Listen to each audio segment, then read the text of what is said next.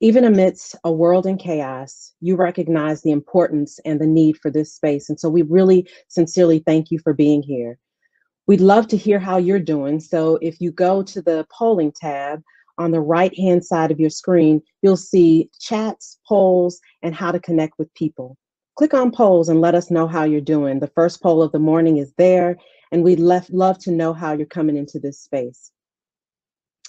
Birthed out of SOCAP, Spectrum's vision is to gather business leaders, entrepreneurs, thought leaders, cross-sector practitioners, and investors to address urgent needs for access, inclusion, and impact across capital markets with intention and authenticity.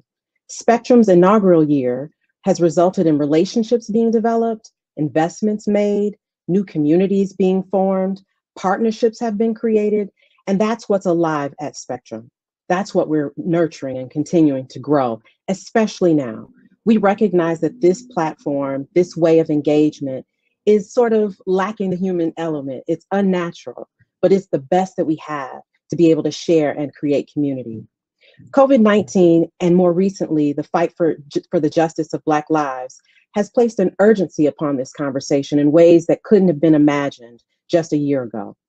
Even prior to the catastrophic pandemics of COVID-19, and yet another enormous display of structural racism, owners of color, while making up only 38% of the population, own only 19% of businesses overall. And in inner cities, while they represent 76% of the population, only 23% of businesses are owned by people of color. This was before COVID-19.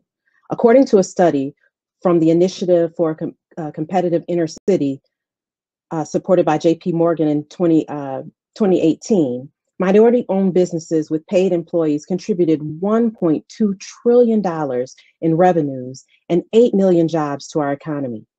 Even still, they are not keeping pace with the growth and the growing population of color, earning just 48% of what white-owned firms earn. There are three major issues that have impacted the existence and growth of businesses of color. One is management knowledge and experience. Two, access to money. And three, access to markets. Entrepreneurs of color tend to lack the knowledge and experience and the networks of successful business owners to tap into. Access to capital is a generational issue that continues to plague entrepreneurs of color, leaving them to contend with the denial of or access to small loans and limited equity capital VC options.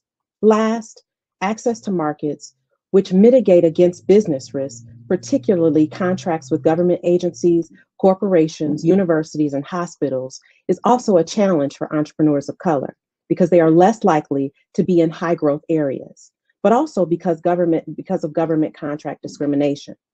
The world has certainly changed, and we all want to return to a normal, but the disproportionate impact that COVID-19 has had on communities of color, together with the racial unrest, has again clinched our country and has catapulted us into a sphere of strategizing towards a new normal. Because the old normal, some would argue, wasn't normal at all. Our society is calling for something fundamentally different. This is a moment for a shift, a real shift, with concrete actions and tangible outcomes across multiple areas, and in this case, with entrepreneurs of color. We must double down on objectives to build economies that create new pathways to access and inclusion for entrepreneurs of color. Now is the time to be incredibly clear on the outcomes we're seeking, to the concrete changes we want to see. How do we better position and support entrepreneurs of color? What role can founders of color play? What will grow awareness, build agency, and move decision makers to create a diverse, more inclusive decision-making tables? How do we move those with capital and power to think and act differently, more equitably about people of color, such that more capital is deployed in their direction? How do we transform the minds that believe that being Black or being a person of color is a risk factor? So that's why we're here. I'm really excited for the next few days together. But before we go any further, I want to do a few run through a few housekeeping items that will make sure that our journey is smooth. While many of us have lived in the virtual space for several months now, I don't want to take for granted that some of us may be unfamiliar with the platform.